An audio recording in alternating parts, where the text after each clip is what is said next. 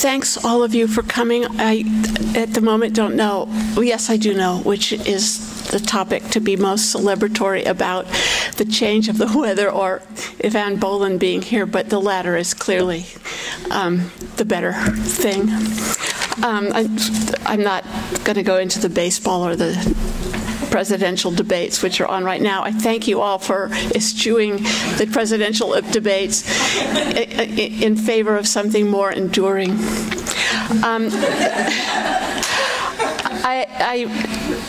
I want to thank the various entities. This particular fall series of the Holloway Poetry Readings has been made possible thanks to an array of generous donors.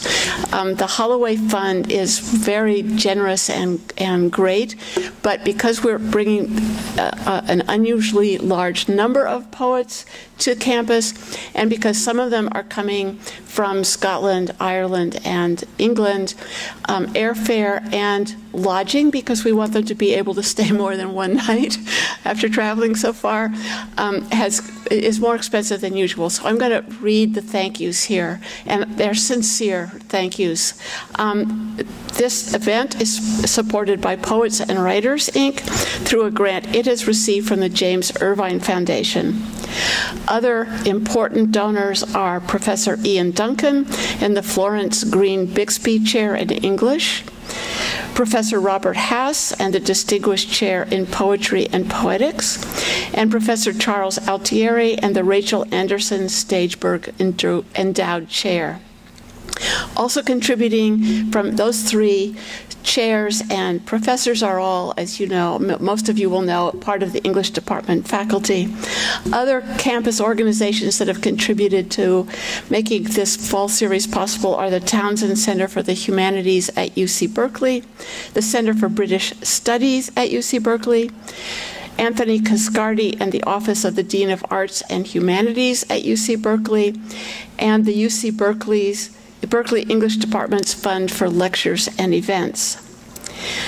Tonight's reading, of course, features Eavan Boland reading with a first-year grad student and poet here in the department, Mary Wilson. Mary is a poet, and in anticipation of adjoining poetry to scholarship, she has begun her PhD studies here. She will be introduced by another emerging poet scholar, Daniel Benjamin, who will be reading from his own work in a reading a few weeks from now. Eavan Boland is an internationally esteemed Irish poet who comes to us from Dublin via Stanford, where she is the Bella Maybury and Eloise Maybury Knapp Professor in Humanities and the Melvin and Bill Lane Professor for the Director of the Creative Writing Program. Eavan will be introduced by Catherine Flynn, a scholar and historian of international Irish literature who joined the English department this fall. And then before I leave the podium and give way to all of these illustrious personages, I want to remind you that on October 11, so that's 8 days from now, Catherine Walsh, who's the visiting Holloway lecturer for the semester, will be giving her reading here in this room, again at 6:30. On October 30th, the Scottish poet W.N. Herbert will be reading with Adrian Aku. And then in November 13 and 15, there will be readings by three British poets, Tony Lopez with Daniel Benjamin, and then Keston Sutherland and John Wilkinson. And finally, on Friday, November 16th, from 10 a.m. to 5 p.m. in this room will be a colloquium on boundless poetics. All of these are open to grad students, undergrads, and to the general public. And now to Daniel Benjamin. Thanks again.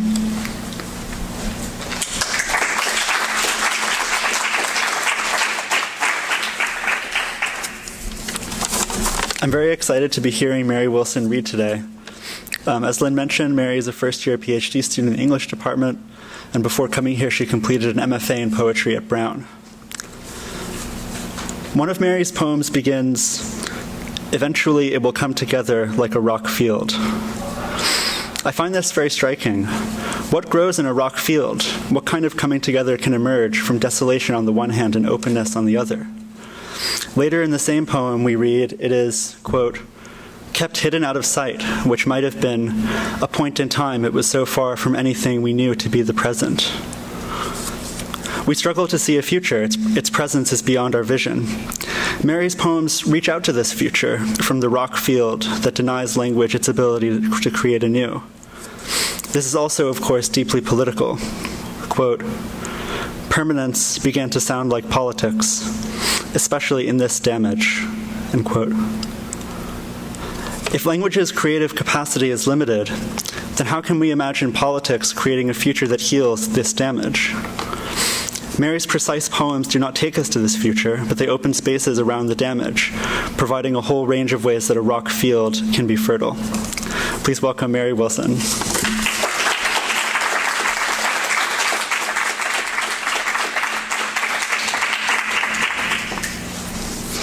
Thanks, Daniel. And thank you to Lynn and Christopher for asking me to read tonight, and to Eavan Boland as well. It's a great honor. And to everyone who came out and is missing the debates for this. If I say anything you disagree with, just shout it out. We can make it a debate. We don't need a moderator. So the first poem I'm going to read from is a longer poem called Not Only. I think of this as a long narrative poem. I think I'm the only one who thinks that about it so far. But I'm going to read a shorter excerpt, and then I'm going to read a few from a longer series called When We Were Men. Not Only. At some point, after knowing her a month or two, I said I'd known her just a month or two. She told me to do something. It sounded good. And so I told myself that second, as I looked at her across the rigging, I'd do everything she told me from then on. My decision was made in just those words. Not only what she told me, but everything. Everything was a way to love her, love outside the standard terms of loving, whereas only was just some strange form of idol worship. What I did. She told me to, you must remember, to piece together animals from lumps of clay, to send them about our business, since she said what we created must imagine us. And they did, with horns, skin, and claws bursting from our corners, and above our necks our skulls were huge and round as if a sun had fallen there. What I did.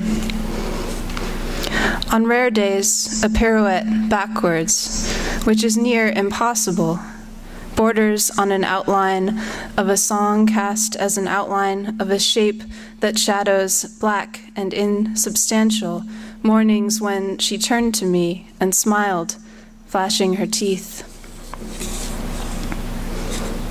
What I did. I realized dirt could be an apt container for our bodies. I learned how to levitate inside it. In the morning, a green fog collects around my throat. In water, off the red pier, bodies nod like buoys, weighted and strung. What I saw. Blue talking together in order to float, doubled, roping down easy in order to ring, adjacent, and the pier spun up from the dark bay, glinting. What I did. Not kill them for, not myself, to know what I was lifting.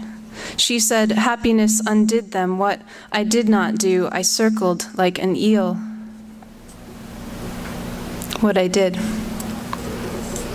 To stall for time, since, after all, in time, everything can be said to exist. Actions are different, have been known to tremble. This she confirmed by demonstration, holding the flat of her thumb to my wrist. What I saw.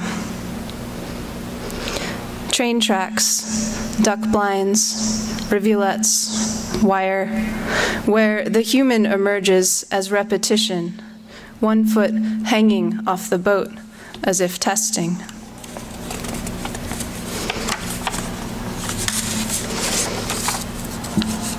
So these next poems are from the series When We Were Men.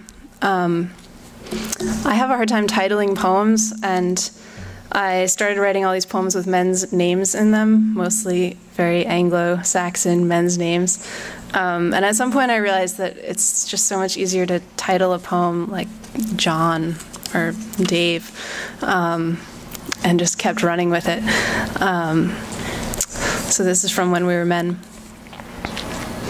John. When John grew out his mustache, we said everything he did was with his mustache, such as John is swimming with his mustache. John is clipping tulips with his mustache. John is doing sweet-rhymed karaoke with his mustache.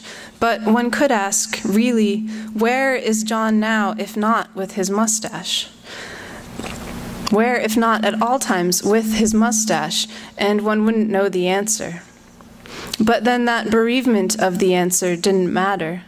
John was over and above the guy behind the mustache, and he wore a yellow tank top with his mustache, and he walked along the guardrail with a stick that sounded when he hit the rail at intervals, and when he did this, something tried to hum in all of us.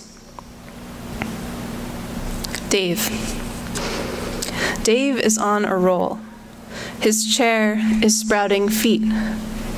His feet are sprouting wheels, and in each of these wheels, a tiny golden egg breaks open, looks around itself, and then declares itself a mother. Tom.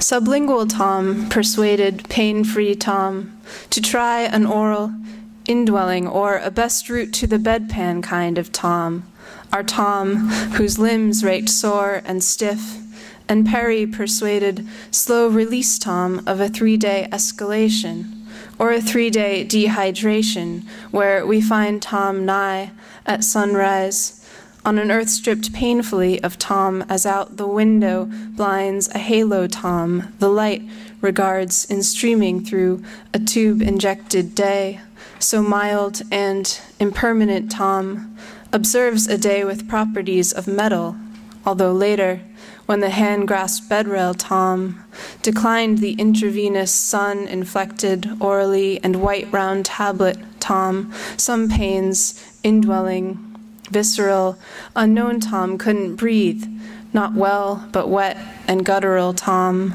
the Tom of buckets clanking in his depths, the time-release Tom thrown against his stones. Tom was en route by that time, on the 3rd day, Tom. Damien. He had a yellow glow around him, said the head, which summarized beneath an awning.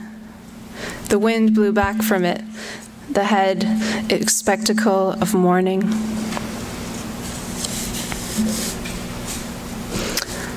And most of these poems, by the way, don't refer to real individuals, but there are a few references. This is one of them. This is Phaedrus.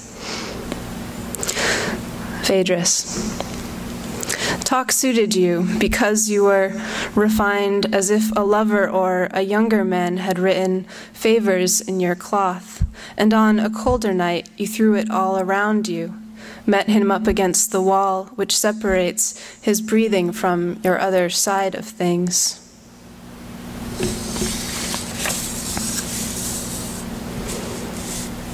Kyle. Kyle reaches out a hand to gather letters. Kyle's hand is ringed in wool. If a body were to fall in love with Kyle, it would happen on a warm night, when the wool around his hands pulls back to show a flower growing in the darkness of his forearm. Kyle otherwise unravels. Kyle is in love and falls into the world for its newness. He loves a clean white paper, a different colored pen, a new letter. The body, on the other hand, loves Kyle, only Kyle, and so the body falls into him.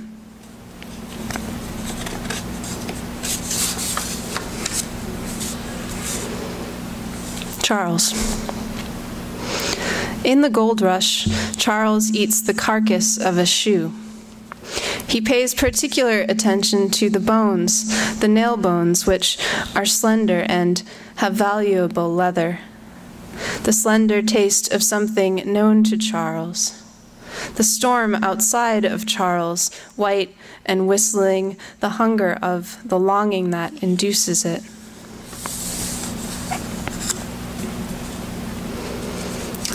Jason. The outside is warmer than the inside. Jason understands this. When he notices a window, Jason isn't sure which way to look. He puts an overshirt around his undershirt, inside, then goes outside and pulls the undershirt out from his collar. If he were another, Jason would grab Jason by the collar. If he were another, Jason would pull Jason closer.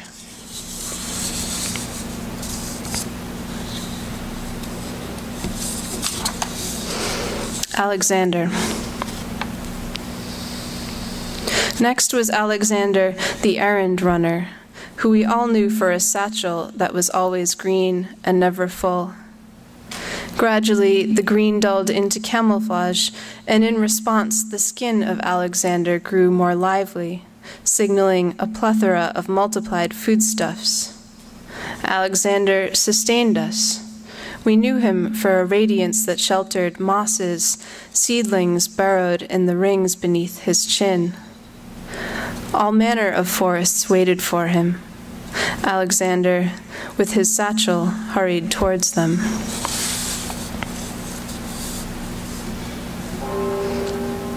Edmund. There are plenty of reasons to recall how the pines pulled winter from a closet full of furs, especially now when everything is dark and you've lost your clothes and your coat is forever turning into tree bark, quivering and cursed.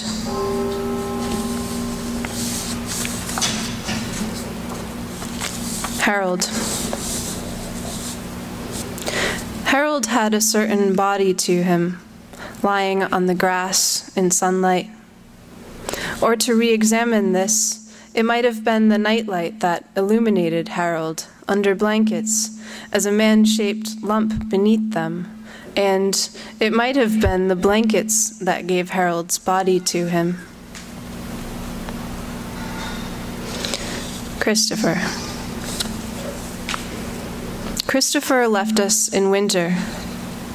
Signs of life breathed into his lungs as if a bird had flown in there and struggled for a time and then succumbed.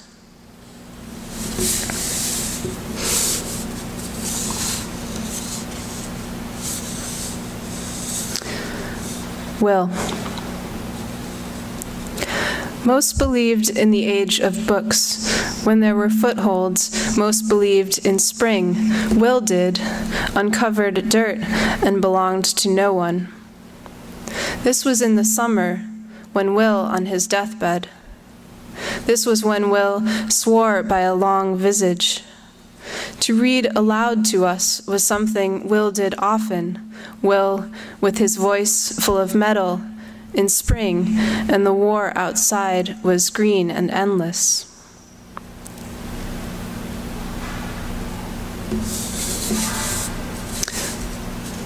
Ben. Ben was talking to the woman who becomes her own materials. In the country that becomes itself, the country whitewashed and smelling of newsprint, Ben was saying to the woman, who was colored like the air surrounding Ben, what joy there was in confession. That's it. Thank you.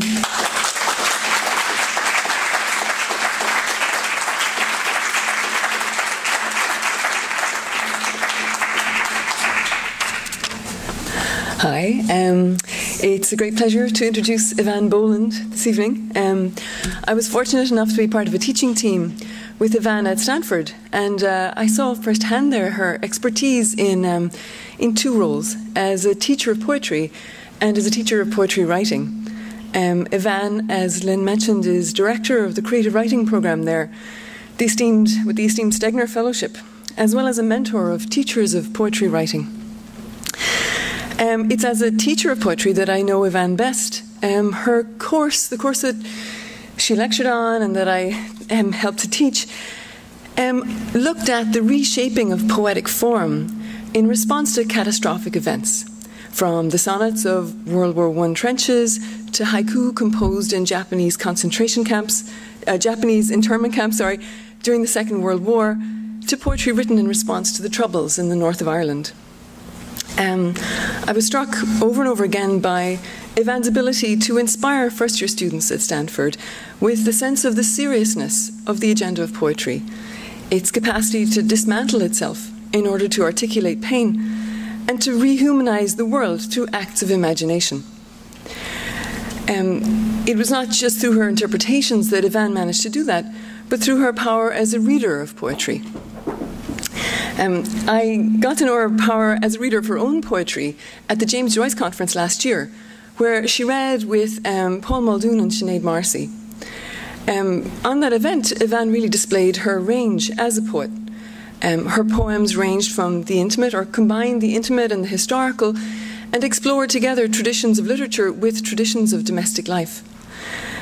She read that The Science of Cartography is Limited, a poem from her 1994 book, In a Time of Violence, that looks at the failures of representation regarding the trauma of the Irish potato famine of the 19th century.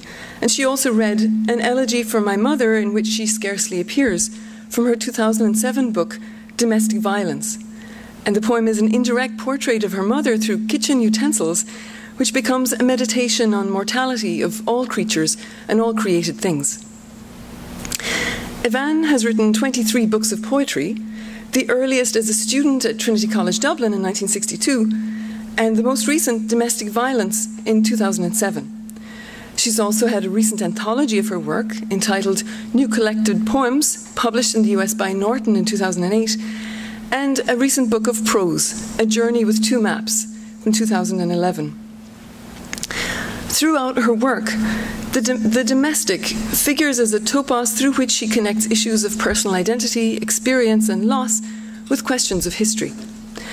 The domestic is a space of exiled female experience, a space that must be included in a nation's identity, but also a space in which self-deception and hatred can be nurtured, in the case of Ireland during the Troubles. Eavan's feminist concerns have motivated her, not just in her writing, but as a publisher and an editor. In 1980, she was co-founder of Ireland House, an Irish feminist press. She edited the collection After Every War, 20th Century Women Poets, for Princeton University Press in 2006. She also edited the selected poems of Charlotte Mew. And she's written, and her feminism has also informed her non-poetic writings, her prose writings on poetry, including her renowned 1995 essay, Object Lessons, The Life of the Woman and the Poet in Our Time, which attacks the male-defined Irish lyric tradition.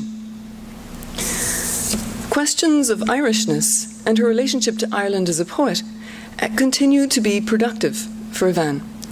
After her reading at the James Joyce Conference, she spoke about the power that Irish poetry has gained from the damage done to the Irish through the English language as a vehicle for exploitative institutions. She also spoke about the old memory in Ireland of the connection between the poet and the audience, a vestige of the oral culture that persisted in Ireland for such a long time. Perhaps these two features account for the power of her direct, impassioned voice, which I will let you hear now.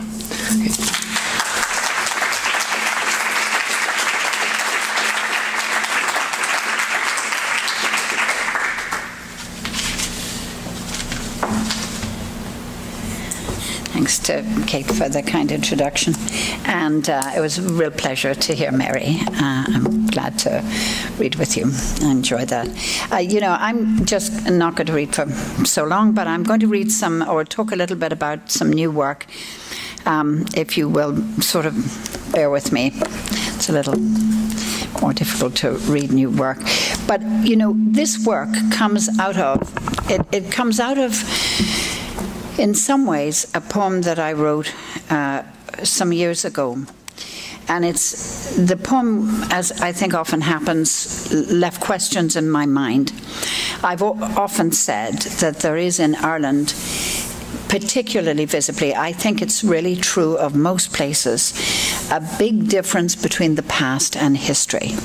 And, history in Ireland is in so many ways quite a glamorous narrative of the triumph of the individual. But the past is a much more ambiguous place. It's a place, of questions, where voices are lost and identities are hidden. And I wrote this poem called Quarantine, really with that in my mind. It comes out of a few sentences in a book in about 1900, and it was a man remembering the famine in Ireland right back to when he was very young in a village, West Cork, called Carrickstower. These two young people in the middle of the famine in 1847, they left the workhouse, which was a terrible place, and they walked back to the cabin they'd lived in together, and it was a really bitter night. And this is his very brief description in the book. In the morning they're both found dead, but her feet are held against his chest. He tried to warm them as she died, and we know nothing else about those people. And it was really that made me write the poem, but it was also my question at the end of the poem about the genres of poetry that overlook these things. It's called Quarantine. In the worst hour of the worst season of the worst year of a whole people, a man set out from the workhouse with his wife. He was walking, they were both walking north. She was sick with famine fever and could not keep up. He lifted her and put her on his back. He walked like that west and north until at nightfall, under freezing stars, they arrived. In the morning, they were both found dead. Of cold, of hunger, of the toxins of a whole history. But her feet were held against his breastbone. The last heat of his flesh was his last gift to her. Let no love poem ever come to this threshold. There is no place here for the inexact praise of the easy graces and sensuality of the body. There is only time for this merciless inventory. Their death together in the winter of 1847, also what they suffered, how they lived, and what there is between a man and woman, and in which darkness it can best be proved. Out of that poem came some senses of questions and some new work. The new work belongs to a sequence which is called Without a Country. And it's not as definite as it sounds. It was some question in my mind. Who is it that is without a country? Do we think that anybody's without a country? When we speak about a country, do we feel we own it? The first poem comes out of those questions. There are no answers in the sequence, and they're not intended to be. The first poem of Without a Country is called Sea Change, and it is a little bit about my background. My father was part of a long history of people in Ireland who really had learned to operate the colonial system. In the military, out of the military, in the civil service, they could read or write, they could use that system. But my mother came from an underclass in Ireland, class very little written about and very little spoken about, and they were seafaring. They lived in this cluster in the Boyne Valley, where they got onto ferries, they sailed sailing ships, they got what work they could. Obviously, the people who were the pilots and the captains, they could read and write, but many of those people I know from my family background could not. they were not stakeholders. They didn't have a country, or did they? This poem is called Sea Change, about my grandfather who drowned in the Bay of Biscay long before I was born. What did he leave me, my grandfather who lost his life in a spring tempest at the Chaussée de Pierre Noire at the edge of Biscay? With his roof of half-seen stars, his salty walls rising high and higher to the last inch of the horizon, he built nothing that I could live in. His door of cresting water, his low skies skidding on the waves, his seaman's windows giving on iridescent plankton never amounted to home. And no one lay at night, seeing these unfold in their minds with that instinct of amendment history allows instead of memory. I was born in a place, or so it seemed, where every inch of ground was a new fever, or a field soaked to its grassy roots with remembered hatreds. And even if I turned to legerdemain to bring land and ocean together, saying water meadow to myself, for instance, the distances remained.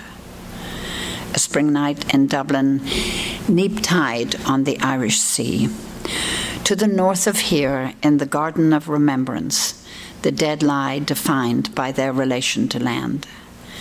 When he looked over the ship's rail at midnight into his ocean garden, all he saw was oxygen unfrocking phosphorus, lacing the sea with greens.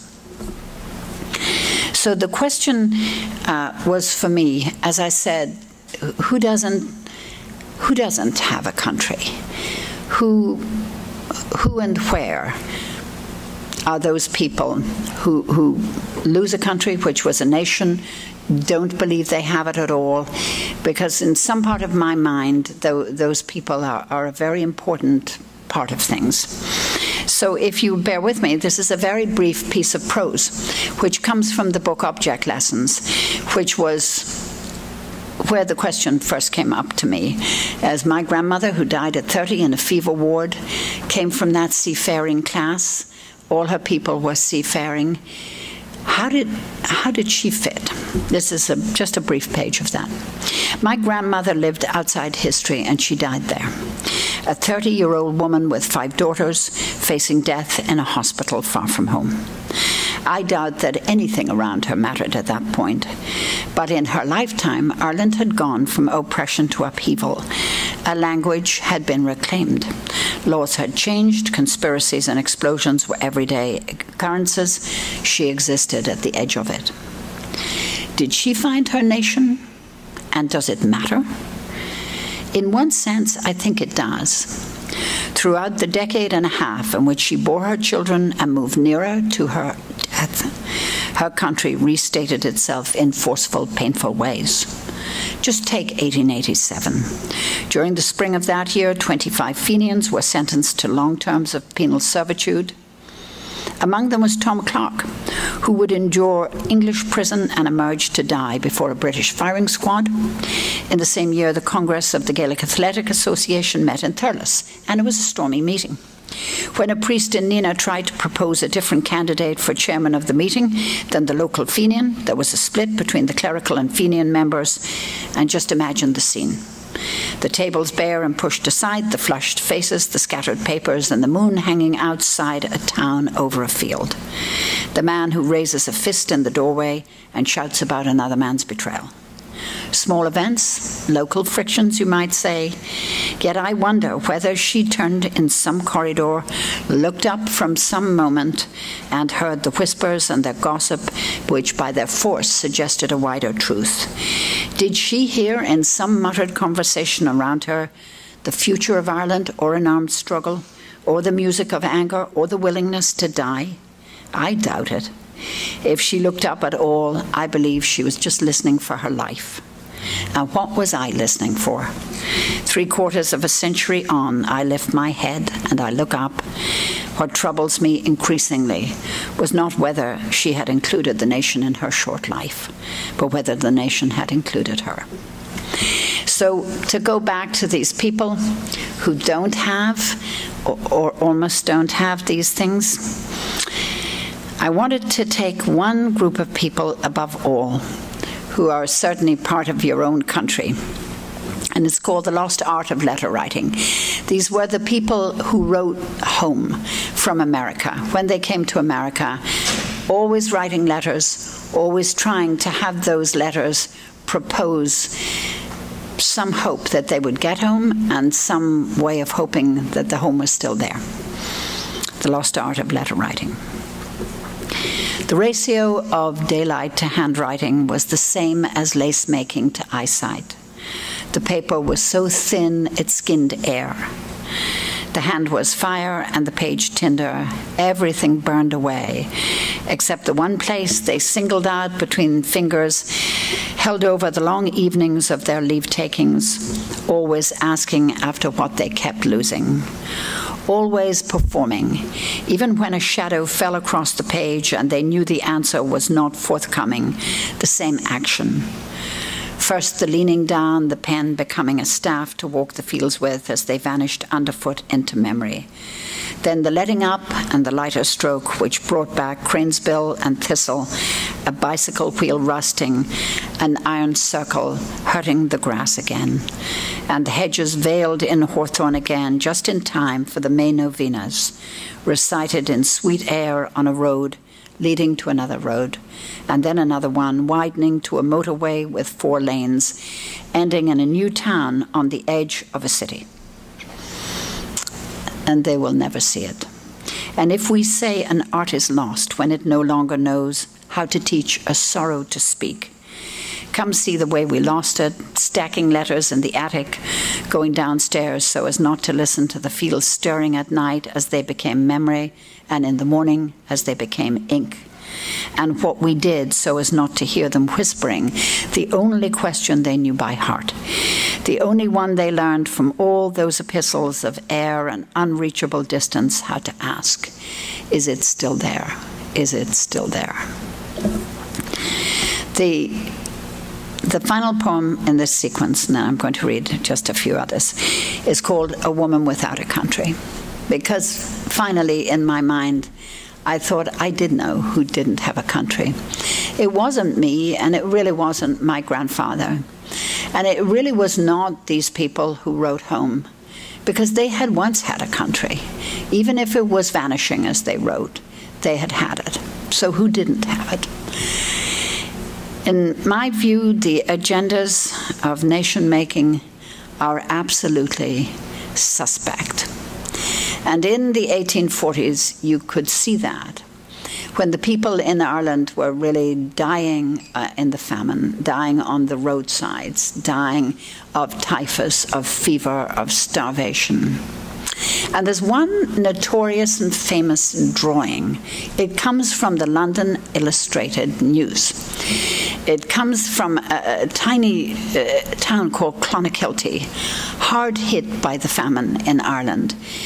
And a man went down to sketch her for the London Illustrated News. And the way that worked was he would make a sketch and he would hand it to the engraver.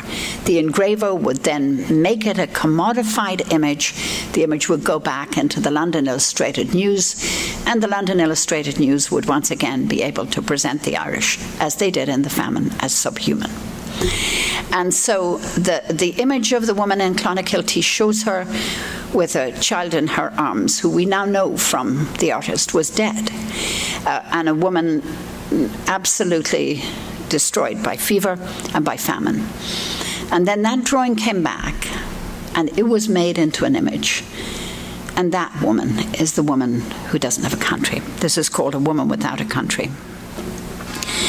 As dawn breaks, he enters a room with the odor of acid. He lays the copper plate on the table and reaches for the shaft of the burin. Dublin wakes to horses and rain, street hawkers call. All the news is famine and famine. The flat graver, the round graver, the angle tint tool wait for him. He bends to his work and begins. He starts with the head cutting into the line of the cheek, finding the slope of the skull. incising the shape of a face that becomes a foundry of shadows, rendering with a deeper cut into copper the whole woman as a skeleton, the rags of her skirt, her wrist in a bony line forever, severing her body from its native air, until she is ready for the page, for the street vendor, for a new inventory, which now to loss and laissez-faire will add the odor of acid and the little pitiless tragedy of being imagined.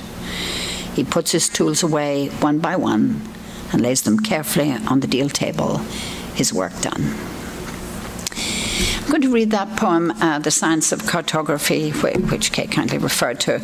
So it's somewhat the same idea, the idea of what's left out of the story. We tell these narratives, we make these stories, and this is a question about map making.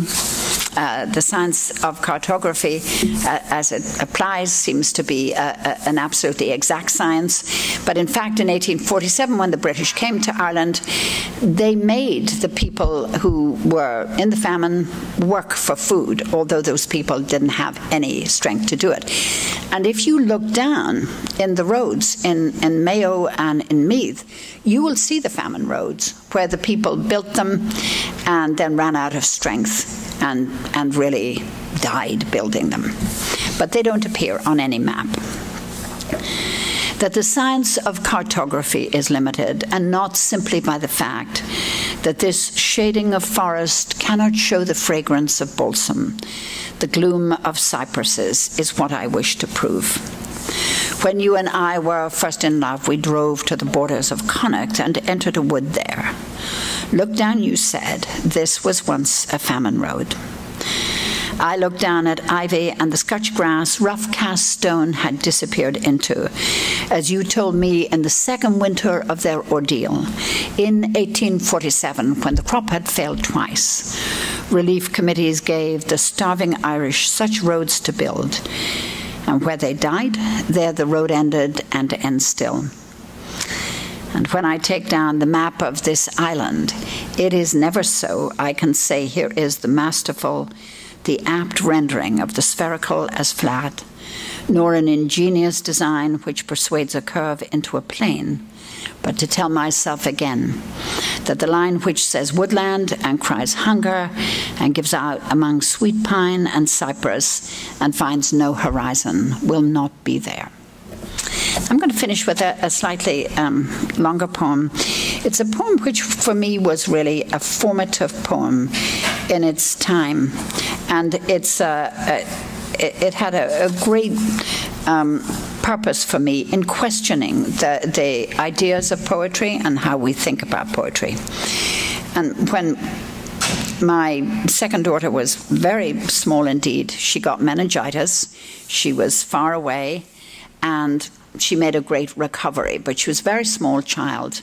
And I sat in this room where these antibiotics, are really dripped into the head of these little children who get this really dread disease that would once have been fatal. And I used to think to myself, nobody has ever written a poem to an antibiotic. And that really was the beginning of this. It was this idea of what the poem leaves out. And so this is called The Journey. It was deliberately an attempt to undermine one of the great elite conventions of poetry, which is the dream convention, where the poet goes down to the underworld with a companion and comes back much wiser, much educated. There are, of course, all the great examples from the Aeneid to Dante for that. But I go down to the underworld with Sappho, and I come back no wiser. The Journey. And then the dark fell, and there has never, I said, been a poem to an antibiotic. Never a word to compare with the odes on the flower of the raw slough for fever, or the devious Africa seeking turn, or the protein treasures of the seabed. Depend on it, somewhere a poet is wasting his sweet, uncluttered meters on the obvious emblem instead of the real thing. Instead of sulphur, we shall have hyssop dipped in the wild blood of the unblemished lamb, so every day the language gets less for the task, and we are less with the language. I finished speaking, and the anger faded and dark fell. And the book beside me lay open at the page Aphrodite comforts Sappho in her love's duress. The poplars shifted their music in the garden, a child startled in a dream. My room was a mess. The usual hardcovers, half-finished cups, clothes piled up on an old chair, and I was listening out. But in my head was a loosening and sweetening heaviness. Not sleep, but nearly sleep. Not dreaming really, but as ready to believe, and still, unfevered, calm, and unsurprised. When she came and stood beside me, and I would have gone with her anywhere, I would have known her anywhere. And she came wordlessly, and without a word, I went with her.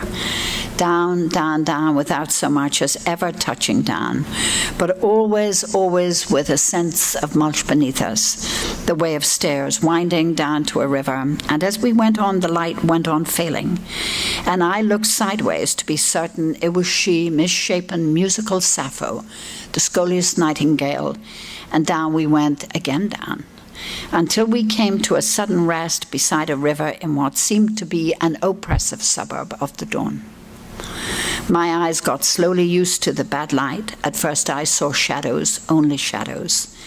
Then I could make out women and children, and in the way they were, the grace of love. Cholera, typhus, croup, diphtheria, she said, in those days they racketed in every back street and alley of old Europe. Behold the children of the plague. Then, to my horror, I could see to each nipple some had clipped a limpid shape, suckling darknesses, while others had their arms weighed down, making terrible pietas. She took my sleeve and said to me, "Be careful. Do not define these women by their work. These, not as washerwomen trussed in dust and sweating, muscling water into linen by the river's edge, nor as court ladies, brailed in silk on wool and woven with an ivory unicorn and hung, nor as laundresses, tossing cotton, brisking daylight with lavender and gossip. But these are women who went out like you, when dusk became a dark, sweet with leaves, recovering the day, stooping, picking up teddy bears and rag dolls and tricycles and buckets. Love's archaeology, and they too, like you, stood boot-deep in flowers once in summer, or saw winter come in, with a single magpie in a call of haws, a solo harlequin. I stood fixed. I could not reach or speak to them. Between us was the melancholy river, the dream water, the narcotic crossing, and they had passed over it, its cold persuasions. I whispered, let me at least be their witness. But she said, what you have seen is beyond speech, beyond song only, not beyond love. Remember it, you will remember it. And I heard her say, but she was fading fast, as we emerged under the stars of heaven, there are not many of us. You are dear and stand beside me as my own daughter. I have brought you here, so you will know forever the silences in which are our beginnings, in which we have an origin, like water, and the wind shifted. And the window clasp opened and banged, and I woke up to find the poetry book stacked, higgledy-piggledy, my skirt spread out where I had laid it, and nothing was changed. Nothing was more clear, but it was wet, and the year was late. The rain was grief in arrears. My children slept the last dark out safely, and I wept. Thank you.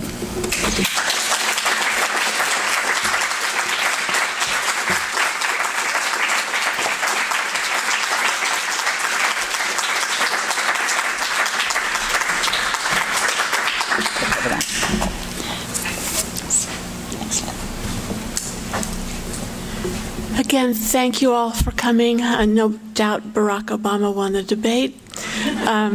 Poetry has won the night, as it will win many other nights. There are books by Eavan Boland here for sale, thanks to the Cal Bookstore.